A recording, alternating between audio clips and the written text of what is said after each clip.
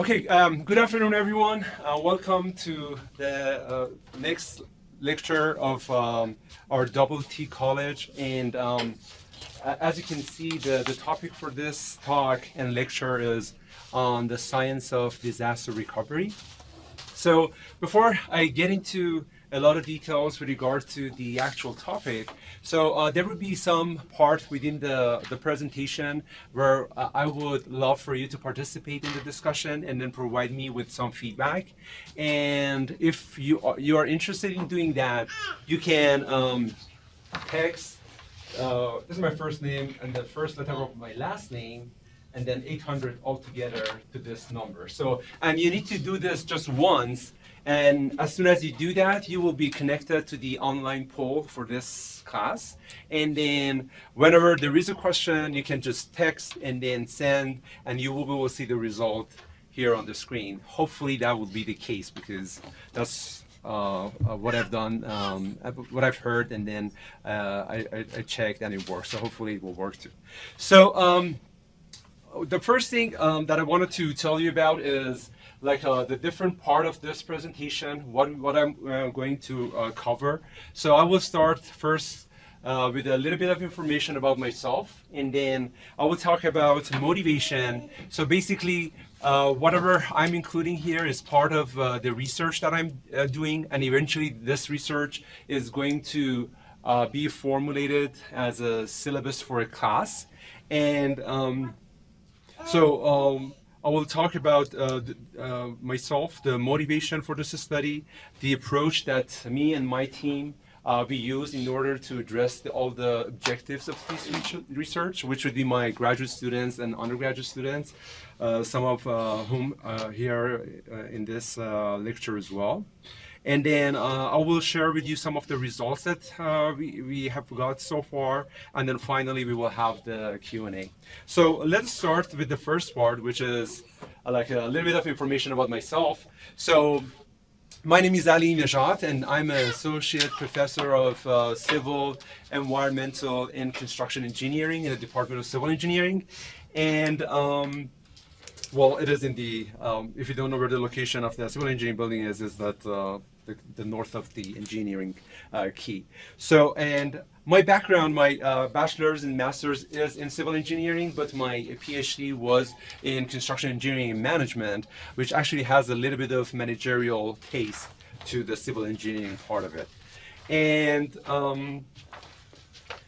it's kind of interesting because whenever you talk to someone about you being a civil engineer, the first thing that comes to their mind is that whether you do like a structural analysis, do the design of the building, or do pavement, but I don't do any of those. So the major thing that I do is I try to do research on the intersection of engineering and social science. And I guess that's the reason that the type of work that you will see today is kind of different from what you would expect to see from a civil engineer in general.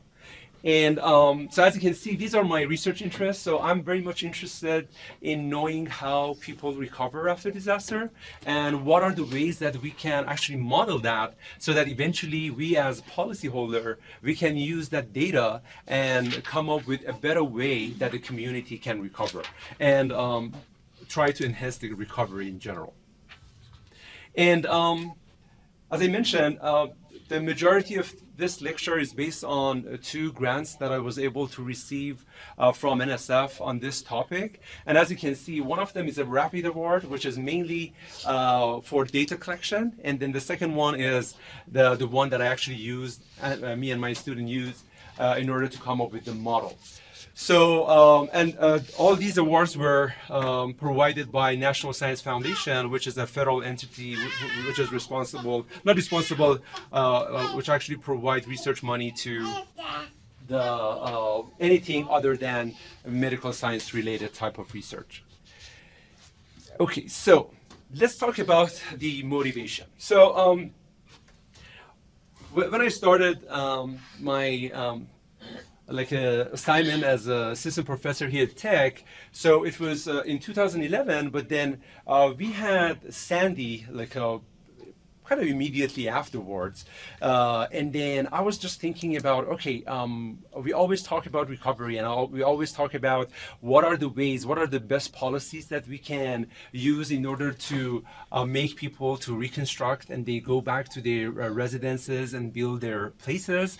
But all the time, the way we were looking at this problem was kind of a top-bottom type of approach.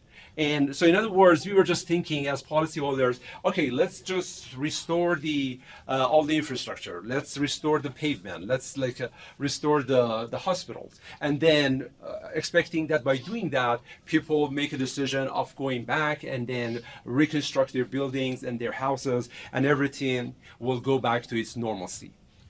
But how many of you think that this is actually what the actual scenario that happens in reality? Okay, so we have this one. So it seems like that we are all on the same page. So because in reality, this is not the case. So, and I'll give you an example. So you remember that I was telling you that the first research fund that I got from NSF was a RAPID award, and the reason it is called RAPID is because it's mainly data collection, and the idea is that if you don't go and collect data as fast as possible, that perishable data will go away. And we exactly did the same thing in 2012 for Hurricane Sandy, that we went to Staten Island, and we actually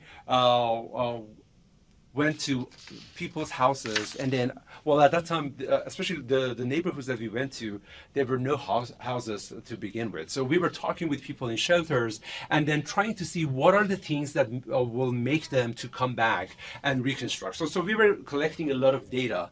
And then while doing that data collection, we faced a lot of contradicting scenarios. So one example was that there was a house which was like completely damaged. And then we were talking, so normally what you would expect for the owner to do is at least to wait for some financial support, either from federal entities or from state, so that they can recover. But they were saying that even though that there's nothing, there has been nothing left from the house, we're going to rebuild the house no matter how and when.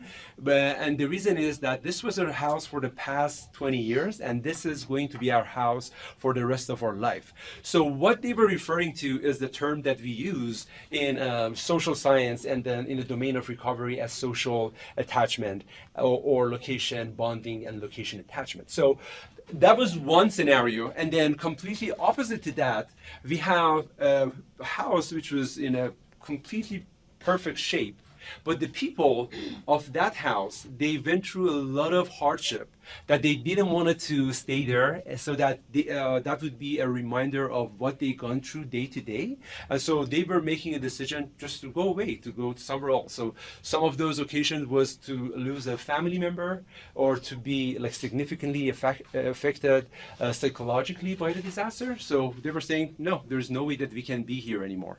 So as you can see, it is not as easy to come up with a disaster recovery plan, which can be very thorough and comprehensive, and then making sure that everyone will follow the exact same rules. So basically, if I want to summarize everything that I just mentioned, is that there is a gap for the social aspect to be looked through and then eventually be integrated into recovery planning.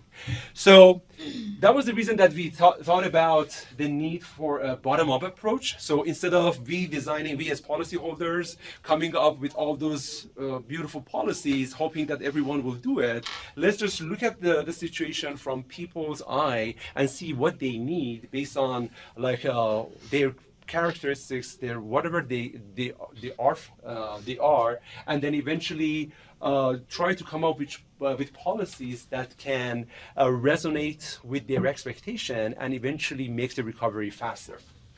So, of course, in doing that, we faced a lot of challenges. So the first one was complexity. So just imagine that you wanted to model your own day-to-day behavior. So what you're going to do when you're being exposed to something random. So it would be very hard. And so it's very complex. So you need to come up with something which can be modeled, so which would require some assumption to make it a little bit simpler, but then at the same time, at least provide you with some trend based on which you can do policy planning.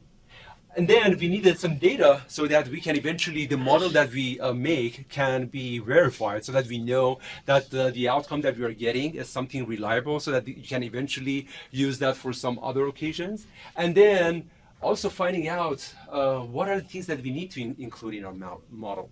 So that was the reason that we thought about agent-based modeling approach to be the best method in order to do that.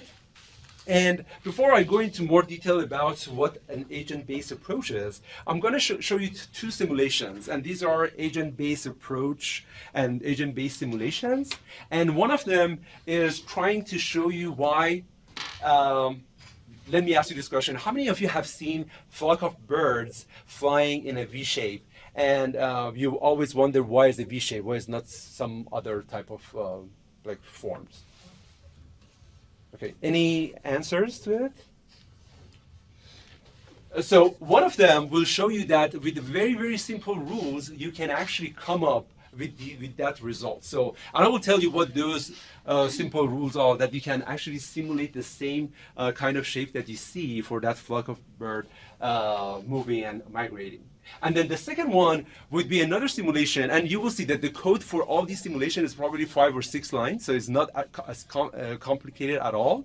But even even though that it's not complicated, it is capable of providing a very, very sophisticated model that you can use for your decision making. And the second model would be the simulation of how ants find their food and eventually tell other ants to go, because if I don't know if you have seen this in reality or not. So you see that if there is a source of food somewhere, you first see 1 or 2 just going toward the food, and then after like 10 minutes you see that there is a lot of ants all over that food, making sure that it's gone, and then they will move on to somewhere else.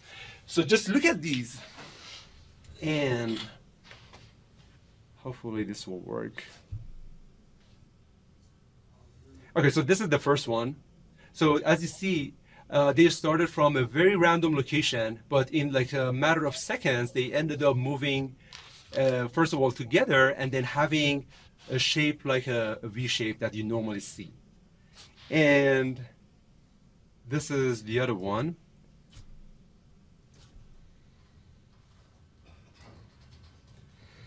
So here we have the main residence of the ants, and then those like blue spots are the food, and as you see, they will just find them and then consume it, and they move on to the next.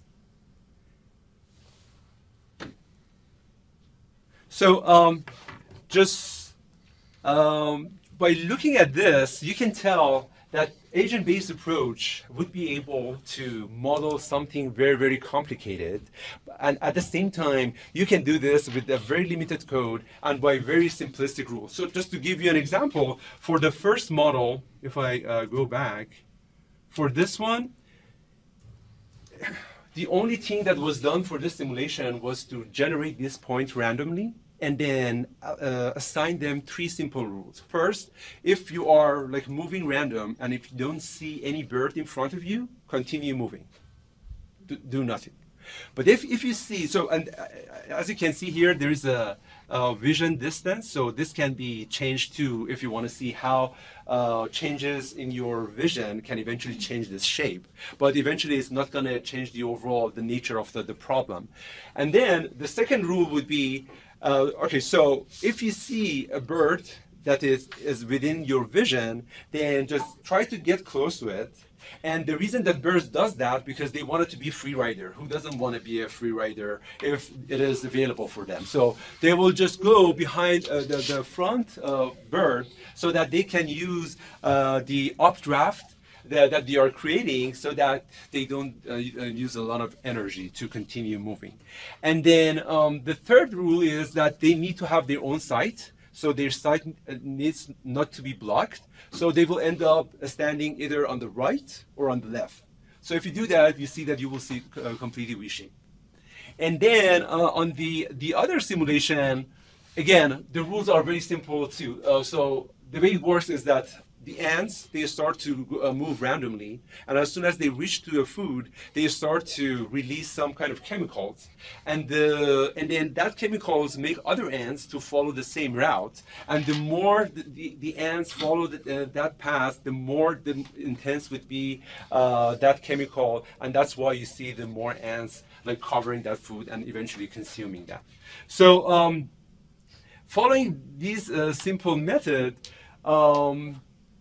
let's just go back to the definition of agent-based approach and agents in general. So as you can see, agents, they are very simple in terms of how they react and how they perform in an agent-based framework. So agents basically are an entity that have some sensors, and with that sensors, they see and perceive their neighborhood.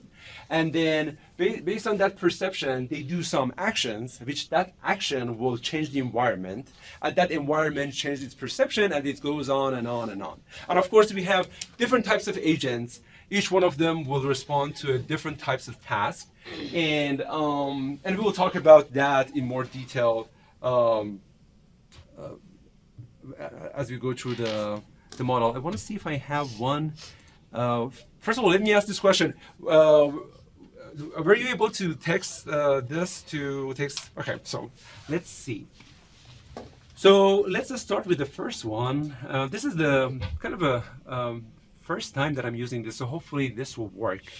So my question is here, let me just make it online. Okay, so now I should be able to receive that. So based on everything that we saw so far, why do you think that agent-based approach would be a good choice for this model or for this modeling task? And it can be just like one sentence, it can be like a line, and you can just text it, and then I will get back to this later. So whenever you have time, you can just provide me some feedback, and then we will talk about it as we go on. So let me go back to this. Okay,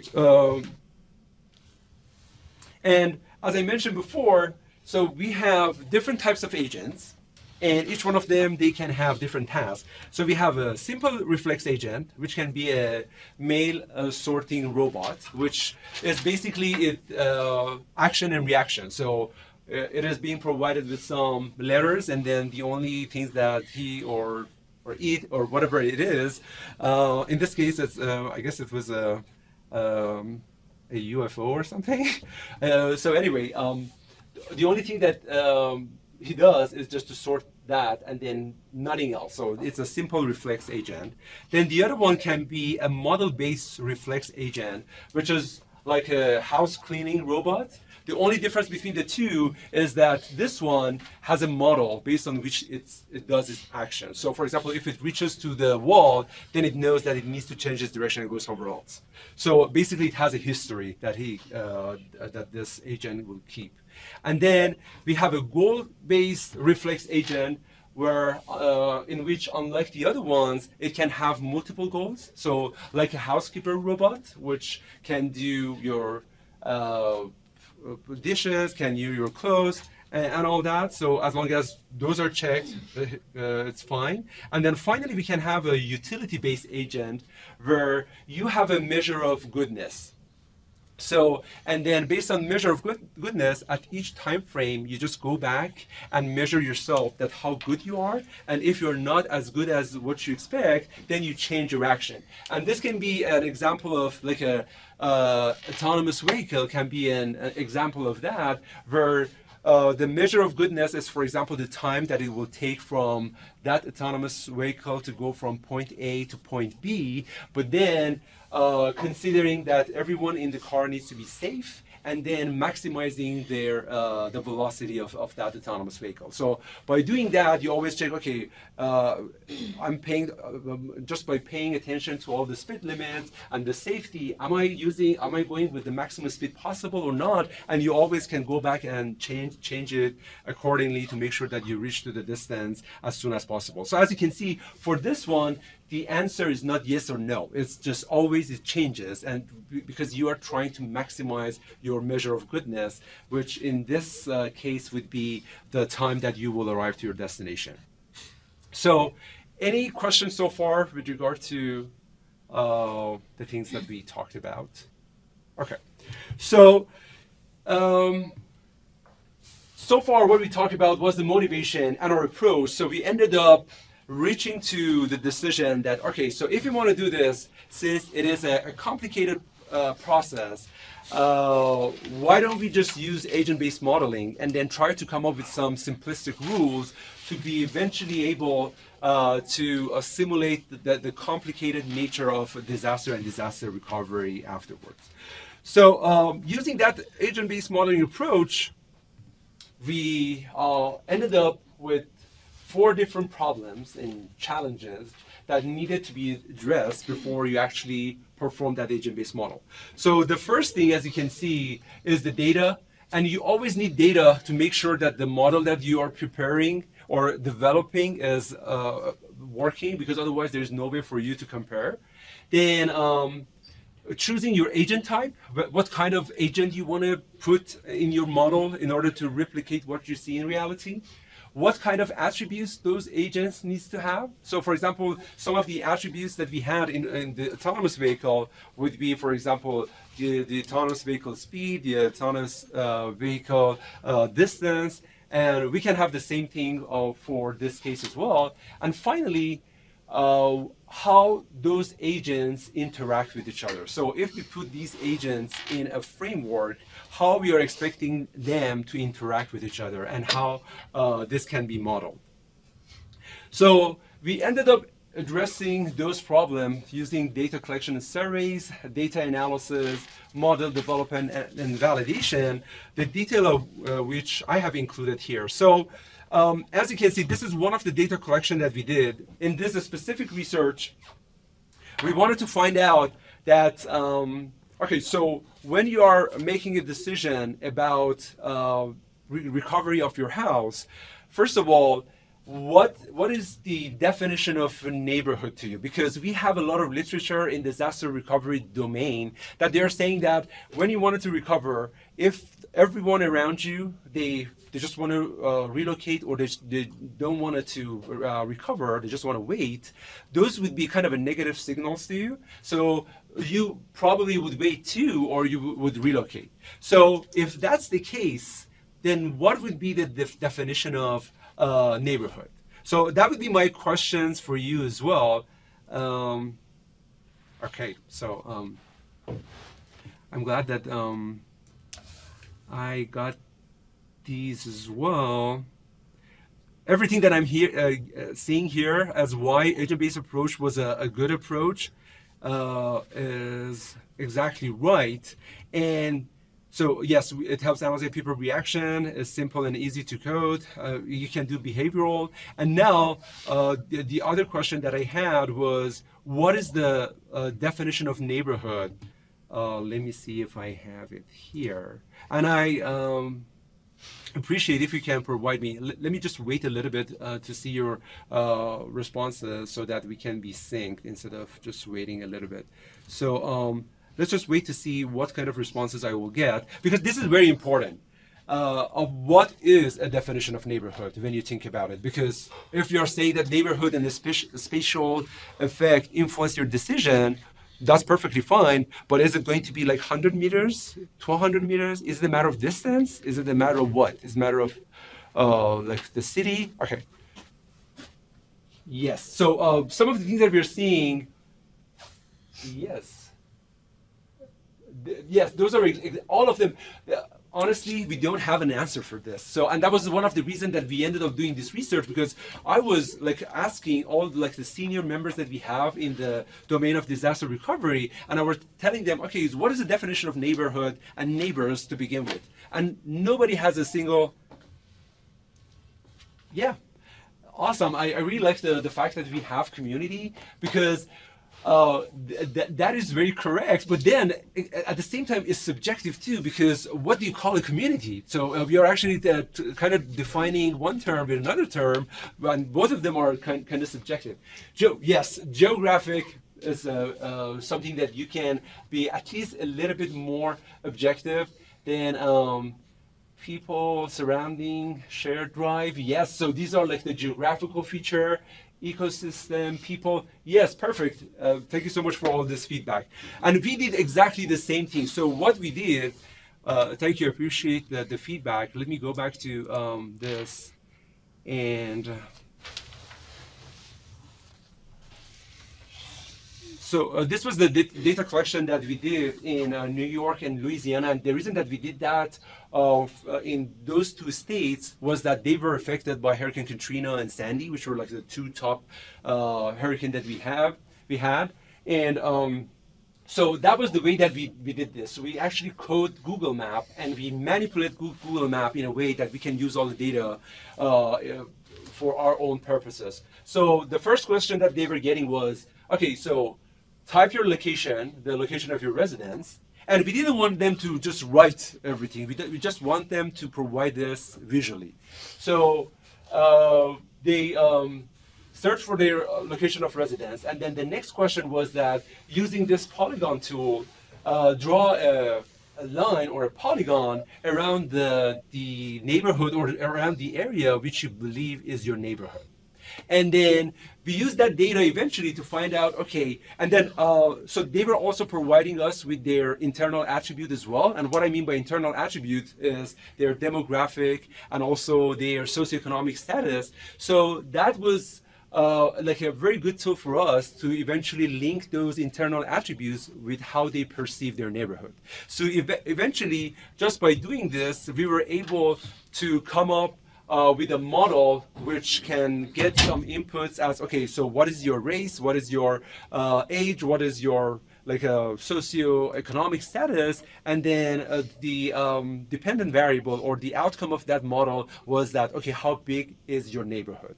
And someone might ask, okay, even if we know how big is the neighborhood, how this can help with regard to policy making. So if, for example, I know there is Mr. A or Mrs. B that they're residing within this area, how this can help me in terms of coming up with a better recovery planning strategy. So the answer to this is that when you think about it, we did another kind of a statistical analysis, and we found out that the bigger the area of your perceived neighborhood, the more would be the items that are important to you.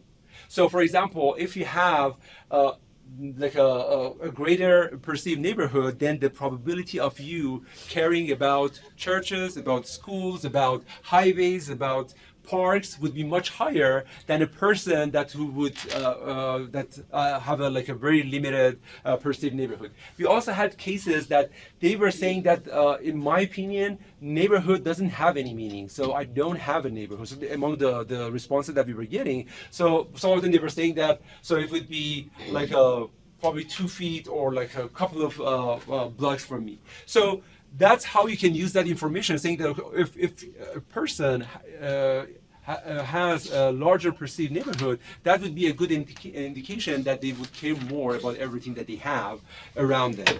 So, and these are like the data that we collected, and then we did some other data collection as well to find out what are those relocation decisions that we'll talk about next. So far, we talked about, we use agent-based approach and as our methodology. We did the data, and now the other problem that we had was the interaction. So now that we have all these agents in our agent-based model, how we want to model their interaction. Okay, so in other words, let me give you an example. So just imagine that you are one of the households within a community that was affected by disaster, and then all of your neighbors, they have been affected as well. So now you're thinking whether to reconstruct or not. So the first thing that comes to your mind is that, should I reconstruct first so that everyone around me use this as a positive signal, knowing that, okay, everybody is like making a decision to reconstruct and reconstruct accordingly? Or would it be better for me to wait and let them reconstruct so that I can get a positive signal and then I can reconstruct later?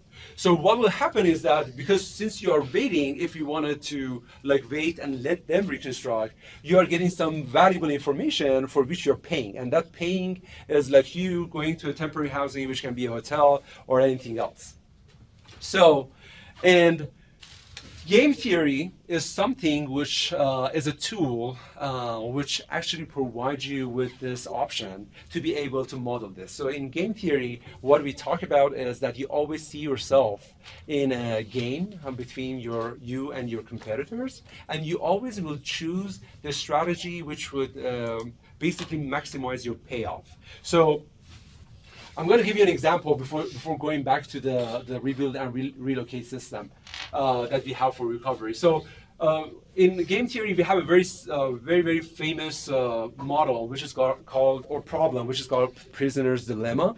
So what it talks about is that there are like two robbers. Just imagine that there were two robbers that they were caught after doing a robbery, and all of them are being interrogated separately in a room. And as you can see, there are different payoffs associated with different actions. So we have the prisoner B, which has two options, either to confess, and confessing means that saying that the other person actually did it, or remaining silent, and then prisoner A has the same thing as well. They can either confess, saying that the other person has done it, or remain silent. So as you can see, if both of them say the other one did it, they will get 5-year sentence. If both of them remain silent, they get 1 year.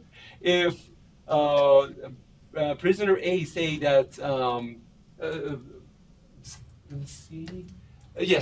remain silent, then the other one confess, the other one will be free, the other one will remain in jail for another 20 years, and the same thing applies if they do the exact opposite. So just by looking at this, can you tell me if you are, since this is a symmetric game, so it doesn't really matter if you are prisoner A or prisoner B, if you are, God forbid, prisoner A or B, which strategy would you choose? Would you choose to confess, or would you choose to remain silent? And then you can answer this here too. Okay, let's see. Okay.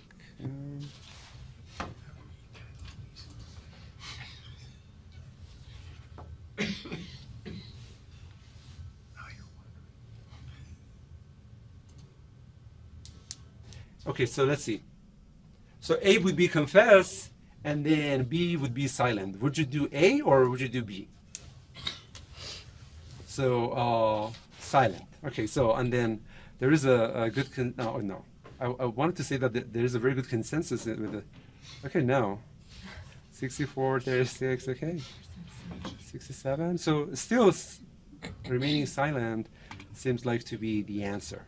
Okay, so let me see what happened. Okay. Are you good? Okay, let's go back to the result. Okay, so if you look at it, just imagine that you are, for example, prisoner A. So if you choose to confess, then prisoner B will either get 5 years or will get 20 years. So prisoner B would be better off if he or she confesses as well.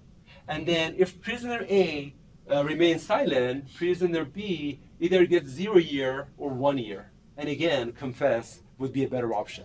So when you put this all together, for both of them, they would be better off to confess rather than to remain silent. And when you think about it, each one of them, they are better off, for example, going for this strategy, but the fact that they are thinking that their player is thinking the same way, they will go with the strategy which is not necessarily a maximum payoff, but then it would be like a a good payoff for both of them that are within the game. And that's how you make your decision when you are in the game. Now, let's go back to our rebuild relocation case, where you have, again, if both of you and your neighbor, if both of you rebuild, just imagine that the value of your house is 5. Both of you will get 5. If both of you relocate, since you need to pay for the expenses, then both of you will get 3, which would be like a little less than 5. But then if one relocate, the other one rebuild, it would be 2 and 0. And then again, the same thing for the other case. So now if you look at this, it is more complicated than the previous matter. So because you might think that, okay, so rebuild would be a better option, which is not, because in this case, we don't have a single strategy which can give you the results. So just to give an example, if player A do rebuild, then player B would be better off to rebuild as well.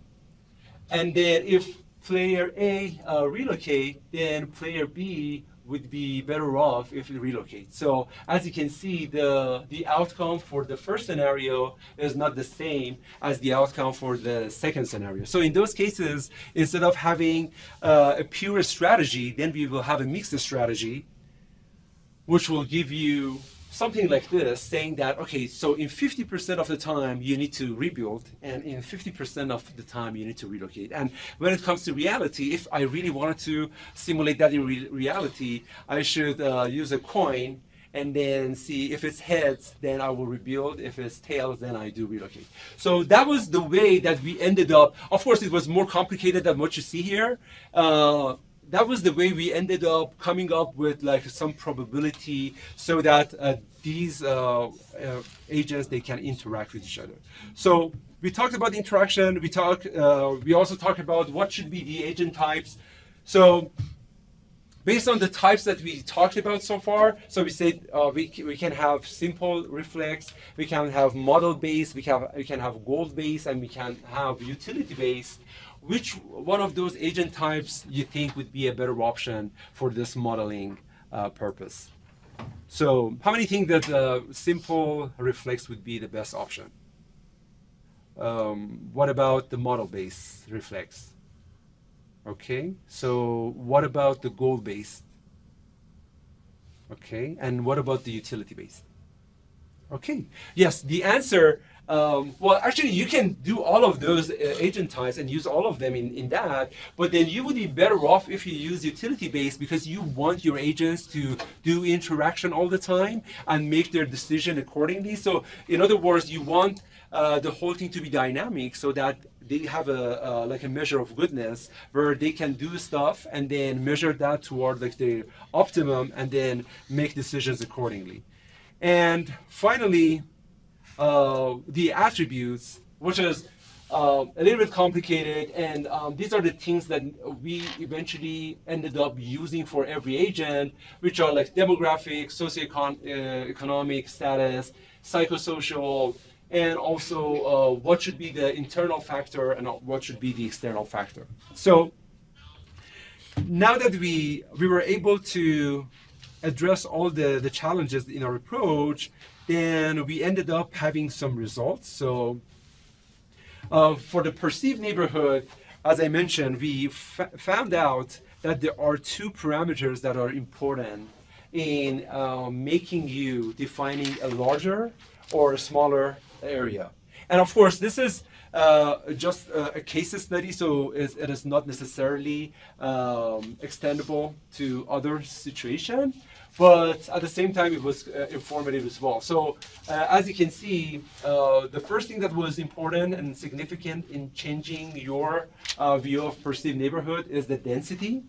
And as you can see, so the ESD1, it shows you that the smaller area that is defined by census bureau. Then we have, which is like a block level. Then we have block group level. Then we have census tract. and then we have more than census tract. So as we go from 1 to 4, the area gets bigger and bigger and bigger. So as you can see, the more dense an environment, then you see the less people that would be somehow related to the first group, which have a smaller perceived area, and you have the more people to be part of the fourth group, which have a larger area. So in other words, as you live in a denser area, you would expect to have a larger perceived neighborhood. And then the other one is whether you are married or you're not. And then as you can see, the way things changes in married and unmarried is pretty much similar, with very minor differences between the density. So in general, the density would be very like influential in how you see your neighborhood. And then we talked about the policy issue of how this can help you. As we mentioned, that the larger the area that you have, the more items that would be important for you, so that eventually, if me as a policyholder wanted to come up with a policy plan, then I would require that policy to be more comprehensive if we are talking about the people who belong to that group. And one of the other things that we did was, in our data collection, we also asked them, okay, so in that perceived neighborhood, what were the major things that you included? So was it a church, was it a school? And there were like 17 different factors that we asked them for them to check. So, and using that and using some statistical analysis, we found out that among all those 17 factors, we can have two, like an aggregate type of factor, which would be like an infrastructure related type of factors, and then social network related type of factor. And based on that, we were able to use an index for the different counties that we had in the state of New York. So the goal was that eventually we can use this modeling tools so that we can use the same index for all the counties that we have within the US, not necessarily in the New York. And the usage for this index would be that if you are, for example, a social network aware class, then you would be mainly caring about probably having a school near to your place, or like being close to your social network. And then if you are part of the infrastructure aware class, then you definitely wanted to see, for example, restoration of infrastructure happening around you. And those would be the things that you would be sensitive in order for you to make a recovery decision to come back. And we did the same thing with the relocation. And finally, the last thing that we did was that we tried to use social media and see how social media can inform us of people's priority for disaster and disaster recovery. So we collect, actually that was the majority of this work was done by my graduate students with the help of undergraduates as well. So for this, and for which I'm very thankful as well. So in the social media case, we actually collected data, and then we wanted to see how this data that we can get from, for example, Twitter, can be informative for us to know what are the needs of people immediately after disaster, like a year after disaster, and for example, 2 years after disaster, how these priorities changes over time.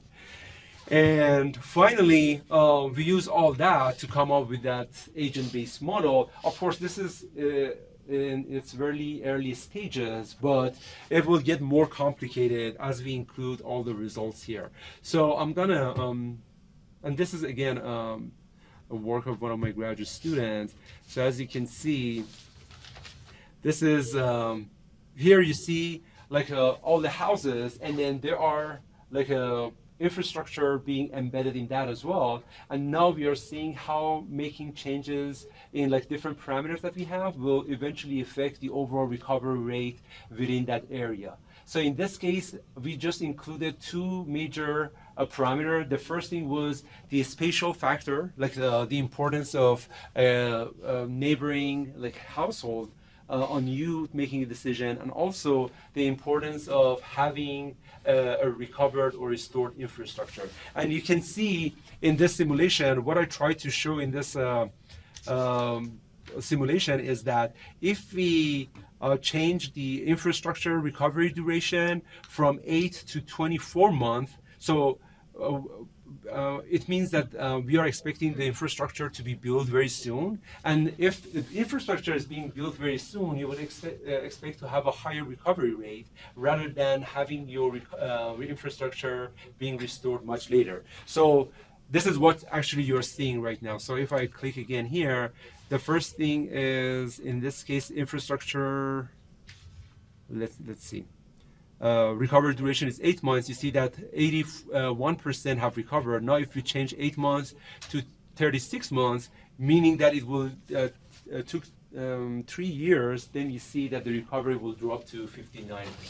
And that's because when you make a decision, you not only care about what is happening around you, but also you care about the availability of infrastructure as well.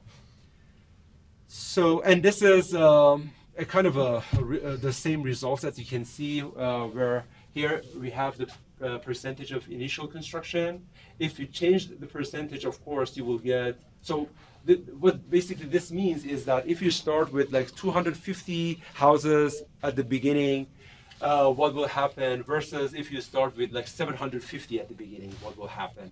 And this is the recovery duration of household, and this is the overall recovery that you get. And as you can see, the more percentage, or the higher the percentage of initial reconstruction, the higher would be the overall recovery in the community. So if I want to use this result for policy making, I can say, okay, so from what we saw, you see at the beginning, these blue ones are the ones that are already recovered, which we included there as the initial recovered houses. So I can increase those in order to make sure that all of them will recover eventually. And this can be like one policy of that can be done in order to make sure that there would be 100% recovery within the community. And I guess I'm almost done. Yes, so this is basically what I wanted to include in this presentation. Hopefully this wasn't like too much, and it was like a work of probably a couple of years to be like shortened in probably an hour. So, but I completely understand if there are lots of questions, and I can answer questions for another 8 minutes, I believe. And if you have further like questions, or if you want to follow up, this is my email. You can always email me. And then if you're interested in agent-based modeling in general, I have a good news for you. So we are actually working on offering this course in the fall. And so if you're interested, you can either contact me, and or you can just go and sign up for the course. So if you have any questions, I'm all ears. Was the study just based in the US? Yes. So everything that we have done so far, well, actually, we tried to be kind of comprehensive in the disasters that we had in the U.S. So we had hurricanes, we had more tornado, but yes, all of them, they were in the U.S. So we never had a chance so far to include any international event, but that definitely would be one of the things that we will pursue in the future. Yeah, and the reason why I asked the question, because Japan, it's one of the countries in terms of hurricane. Yes. You see, actually what we did, we wanted to at some point to include some international event as well. The problem that we had was the data availability that we have in the US is not comparable to other countries. So if you want to do modeling and you are relying some of those data to be available to you from census, if you don't have the same, I mean, they have their own census, but it is not as accessible as, or at least that was my perception, yeah. Any other questions? You showed a diagram showing the slope of the recovery. And it was a point that the slope increased afterward. Right. Is it a specific point? Well, this is actually, I'm glad that you mentioned this, because this is actually one of the main reasons that we use agent-based modeling, because sometimes there are some hidden rules, not hidden rules, but hidden characteristics in your model that you won't be able to find out unless you do a simulation. So this is at the tipping point of the overall settings that we have in that agent-based model, which actually shows that when you reach this point, the slope completely change. And this would be mainly reliant on how we initiate our agent and then how the interaction happened in first place. So by changing that, you will see that this tipping point changes and goes somewhere else. And for us, or maybe it's better to say for policyholder, it's always good to find out where that tipping point is based on that initial settings, so that they can target and address that point when they are doing the calculation. So by these tipping points, you suggest some policies? Yes. So are you doing this research to inform insurance policies, or to figure out how cities should be built in the future, and how they should be? Yeah, well, the main idea was for this to be used for policy making and urban planning. So I would say the second, but I'm sure that it can be used for the first purpose as well. So the idea initially was that we can come up with a decision support tool where you, as a policy maker, you can just put all the information for your community, for your city, whatever it is, and it will provide you with a rank order policy or recovery policy that would be best for your specific community.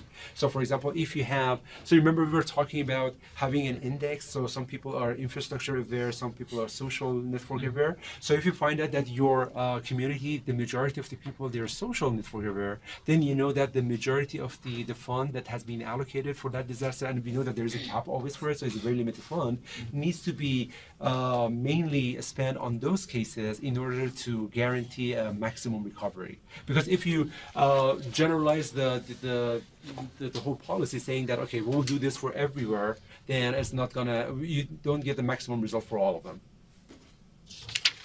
Any other questions? Okay, so thank you so much for attending and for listening to this. Hopefully that was kind of informative, and thank you. Let me know if you have any questions.